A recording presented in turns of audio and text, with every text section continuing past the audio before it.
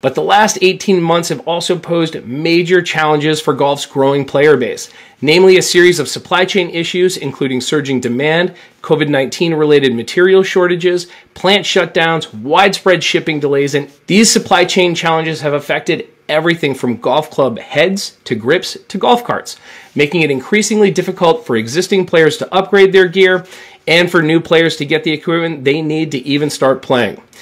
And 6 months later, I'm still waiting.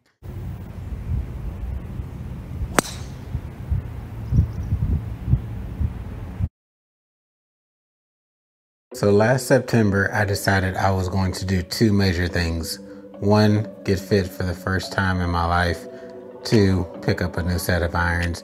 I had been playing my Nike Pro Combos since 2013, and it was time for an upgrade. So I picked a local shop here in Dallas, wanting to shop local, and had a great experience at the fitting. And right off the bat, they told me I was in for a 2-month wait. So we're looking at November of last year. No problem, I understand. I've been on track with the news, seeing what's going on with manufacturing. And even, when I got fit, we were at the end and he's like, let me go ahead and grab the grips that you're gonna get and put these aside because we're gonna probably need those. So already, you get some indications of components and kind of things falling short. And so I had some indication that I would be waiting on my clubs. No worries. November comes and goes. I check in and I'm like, hey, just wanted to see what was going on with the clubs. Mind you, I was fit for TaylorMade P790s with the KBS 120 Tour shaft. I currently play a True Temper shaft, so I'm really looking forward to the upgrade and the lighter weight shaft, and felt really good during the fitting. So mind you, going into the winter season, I'm going to play some golf in November in Texas through December, a couple of days in January, no issues, but was really willing to wait to get to the off season, which for Texas is going to be February, March of the next year. So again, I'm patiently waiting for my clubs. After November, they tell me, hey, check back with us in January. There's been some delays on the clubs. Again, my mind shifts to the club head and maybe TaylorMade falling short. But when I check in January, they let me know that the problem is the shafts and them having trouble, or at least TaylorMade having trouble getting KBS shafts in and staying in stock. So I'm now shifted my attention to now there's a shaft shortage, which is very interesting. And given my excitement around the change in shaft and feeling like that was going to make a difference in consistency of my iron swing, again, I was willing to wait. So I checked back in at the end of February. That was the new date that I was given. We want to offer you a different shaft, similar characteristics with the exception of a higher flight on your low iron. So your 4, 5, 6 to get a higher flight, which is going to be the KBS 120 Tour flighted shaft. No problem. Again, I don't struggle to get the ball in the air, but I was pleased with this solution. And so again, we fast forward to the beginning of March. I'm patiently waiting. They told me it might be mid-March. So I checked back in with the shop and they tell me, hey, we've had another issue. We can get you your 4 through your 8 right now. You're gonna have to wait on your pitching wedge and 9 iron. So another obstacle in the way of me getting my clubs. I asked the golf shop, can they send the 4 through the 8 and ship the heads for the other 2 clubs, the 9 and the pitching wedge. I was able to source out some iron shafts, the same shaft that I was looking at on eBay. I'm willing to spend a little bit extra. I'm already, my initial investment in, time invested. I just want to get my clubs at this point. Our golf season has already started and I'm really wanting to see some changes in my game. So they tell me no, TaylorMade will not just ship the heads, but they offer me the solution of giving me the 9 in the pitch and wedge, soft stepping an 8 iron shaft, and seeing how it feels. And if I absolutely hate it, that they will replace it down the line. Who knows when they'll be able to get the original shaft? Who knows? So down the line could be 2023. And I think that's the trend that we are currently on with components as it relates to the golf industry. Again, I circle back to supply chain. I've been doing a lot of research on the supply chain deal and how it's affecting the golf industry as a whole. I remember a couple of months ago there was some murmurs about a ball shortage or a potential ball shortage, which never came to fruition.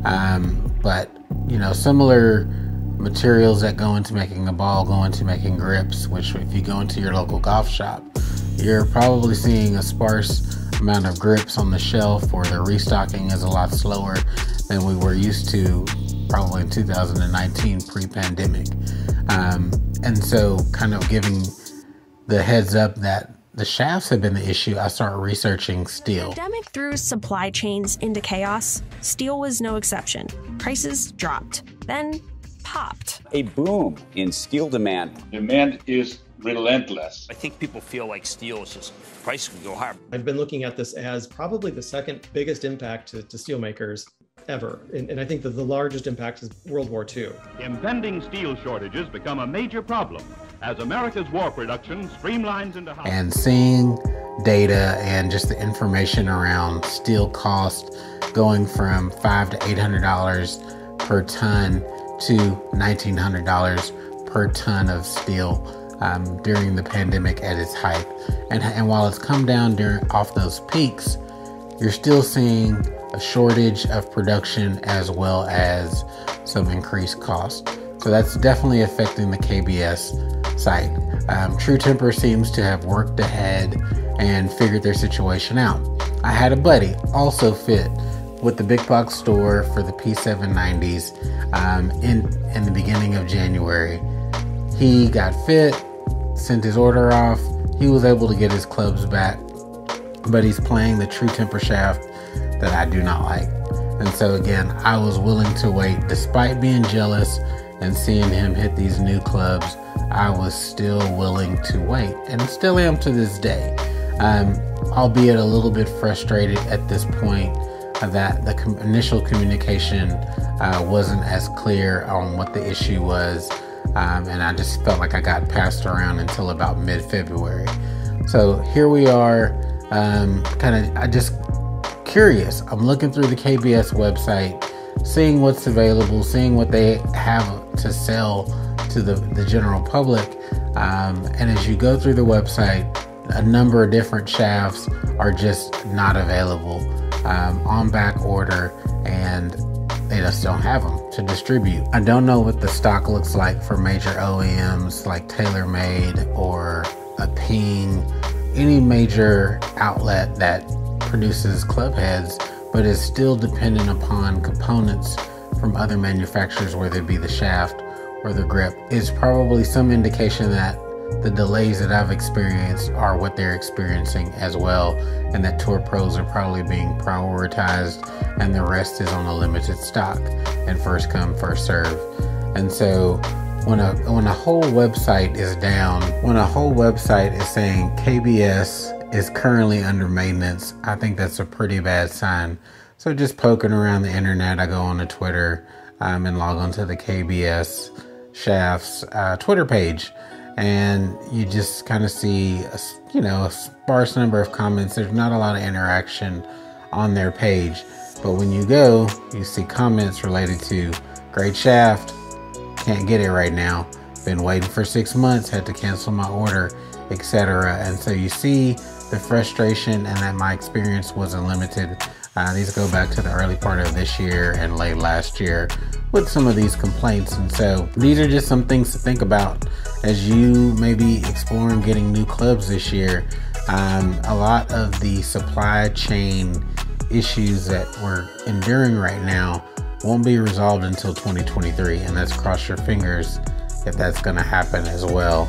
I think pre-pandemic, there was a steady amount of, let's say, steel production going on, but in the first quarter of 2020, when the pandemic kicked off and supply for steel wasn't as necessary, they shut down plants, stopped production, and then when we knew we were going to be sitting at home for a little while, or that life was going to change, shopping habits changed, golf hit a boom in the second quarter of 2020. During the pandemic, it was a thing that a lot of people went back to, picked back up on, started new in the game, which created a demand on supplies that the industry honestly was not ready for, and that we are still enduring here 2 years later. And so, again, for things to normalize, I don't know when that's going to happen. Hell, I hope I get to see my clubs before, the middle of the year. They told me 2 weeks from a couple weeks ago is when they would be shipped out, and who knows when that's going to take or to get here and the front door. So again, the frustration looms on, just something to be advised of. Get down in the comments. Tell me if you've been fit here in the last couple of years. How long did it take for you to get your clubs? If you've been fit recently, what timeline were you given? Really interested to hear your feedback. And if you were able to receive your clubs in a shorter timeline, how'd you do it? What did you change? People want to know. We'll catch you on the next one. Thanks for watching.